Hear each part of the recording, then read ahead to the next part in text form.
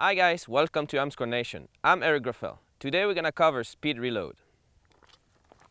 While you're here, out there shooting, what you want is keep your muzzle downrange, and at the moment of reload you want to get your trigger finger out of the trigger, just to avoid any shoot, unattempted. You're gonna bring your hands down to the magazine, to the patch, release, bring it over here at the back of your gun, watching here the bottom of your frame. You will load your magazine and back to towards your target, like that.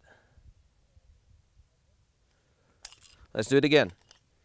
You hear the first thing, finger out, hands to the magazine, go back to your frame here, load your gun, back to shooting.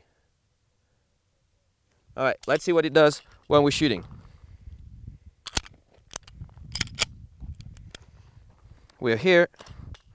Let's get ready. All right, let's do it.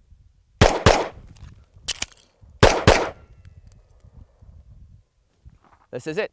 Thank you guys. Stay tuned for more tips on Armscor Nation.